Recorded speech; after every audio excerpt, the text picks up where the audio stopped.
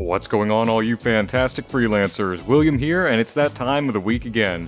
Well, a day late. Sorry about that. I'm on vacation and I took part of my studio with me to record and produce content. Unfortunately, there's been a few errors with the equipment and the audio quality, so I'm sorry about that. However, in this video, we're going to be going over the top 20 tweets of the week from Anthem's developers responding to you, the fans. Before we get too far along in the video, I have to thank everyone who has subscribed to the channel. In less than a week, we went from 0 to over 120 subscribers. Not only that, but our pre-order video hit our first 1,000 views.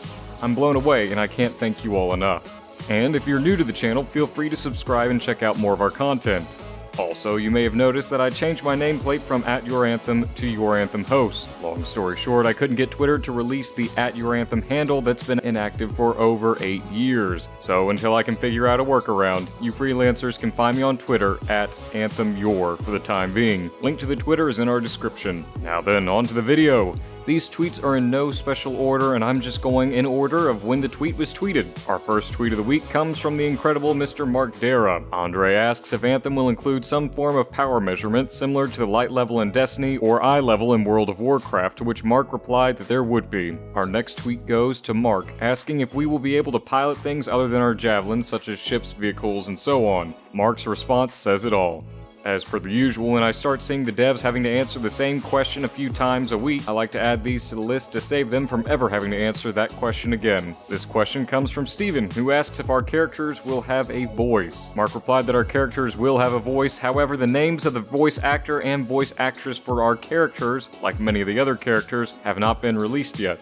Toby asks if a new player joins late, are the rewards limited? Mark replied that their rewards would be limited, which makes sense. However, there will be some rewards to encourage late joins. This next tweet is possibly one of my favorites on the list. Avenger2108 asks Mark about the 3 enemy factions. Mark replies that there are the Dominion, the Scars, and a faction known as the Outlaws. And then there is a ... In one of my previous videos, I hypothesized that there would be more than just 2 major factions of humans in the Anthem world, aka the humans of the Dominion and the humans of Fort Tarsis. These outlaws seem pretty interesting, however, as at the time of this video, we know nothing about them. And then there's the ... after Mark's tweet. Does that mean there will be more than 3 factions at launch, or planned in the future?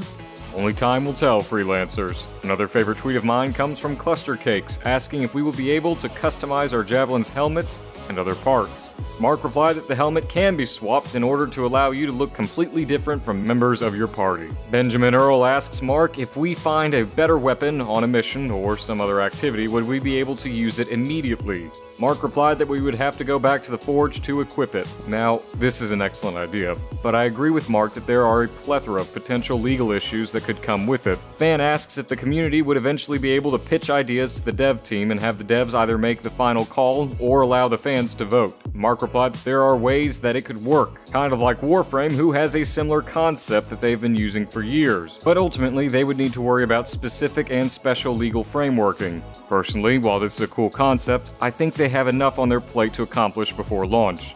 However, after launch, who knows? Killer Queso asks if the main storyline of the game will get us to maximum level, or would we need to do additional side quests to reach maximum level? Typically, I prefer games that require you to not only play the story, but also do side quests to get that maximum level. According to Mark, however, it is not fully tuned yet. Another fan tweets, since Anthem is online only, will we have dedicated servers? Mark replied that Anthem would have dedicated servers, which is fantastic to hear. Frank Goodall asks about the Storm and Interceptor Javelins having their changing designs based on the gender of the freelancer. Mark replied that their appearances are not based off of either male or female body shapes. Another tweet asks, Skolko budet FPS na konsolya. Turns out I would eventually use the Russian I learned in college in the real world, and I owe Dr. Gossett an apology. Kirill asks, how many frames per second will there be on the consoles? Mark replied that there will be more information on that later. Ralph asks Mark if we will be able to run around and interact with Fort Tarsis, or would it be a menu base? Mark replied that you will be able to run around and interact with Fort Tarsis. Michael Gamble wrote this tweet on the 12th in which he says, "If we thought that the devs should keep doing the Ask Me Anythings until Anthem ships." My answer? Absolutely. I can't thank Mark, John, Michael, and the rest of the devs for being so responsive to us. You guys rock. Mr. Yeti asks Mark Dara if there is going to be a free range of color that we will be able to put on the suits, or will we have shaders like in Destiny? Mark replied that he believed that we would have a full color wheel, which I am going to be incredibly grateful for if the color wheel is a reality. Doc Starbucks tweeted John Warner if we would only be able to add or change level progression perks at Fort Tarsis or on the Strider like immersion gear. John replied that we would. Now, many of you know that I will more than likely be using the Storm Javelin as my main suit, so this tweet especially interests me. Eduardo Adams states that we can see that the Storm Javelin doesn't have a jetpack, so it can't technically overheat. Does this mean that the Storm can fly infinitely, given that Mark has already mentioned that the Storm can hover infinitely? Mark replied that the Storm can still overheat its power pack, which means the Storm cannot fly without end. Coming to the end here, Deadpool asks if you can fully customize your Freelancer. Similarly, how you can fully customize your Javelin. Mark replies that you can in fact customize your Freelancer, including their gender. However, he does state that the team has spent most of their efforts on the Javelin's customizations, which makes sense given that we will be in our Javelins more than we will be out of them. It is fitting that this last tweet is this one. The question was asked if Anthem will have a Battle Royale mode. Mark's answer was thankfully a resounding no. Anyways, that wraps up our top 20 tweets of the week. Hopefully you all enjoyed the video and learned a little something about your game. I'm looking forward to doing many more of these videos in the future and creating more Anthem content for all you fantastic freelancers. I hope you all have a phenomenal week coming up, and I'll catch you all in the next video. See you all soon.